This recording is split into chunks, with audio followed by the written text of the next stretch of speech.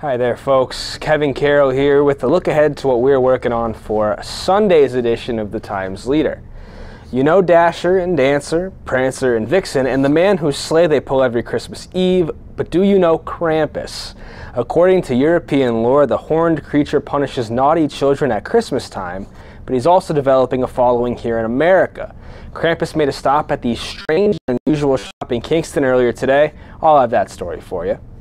In sports, John Erzar will have Wyoming Valley Conference boys and girls basketball previews, and Derek LaVarse has all the details as Penn State hires former Miami coach Manny Diaz as its new defensive coordinator. In news, my colleague Jennifer Lernandez looks at some of the decisions still facing Luzerne County Council as members prepare to pass a $157.8 million budget on Tuesday. And in lifestyles, Mary Therese Biebel talks with an Exeter woman who is awaiting kidney and pancreas transplants. As always, folks, we thank you for reading, and if you're not already a Times Leader subscriber, all you have to do is call 829-5000 to get set up. That's all for now, folks. Thanks for watching. Enjoy the rest of your night.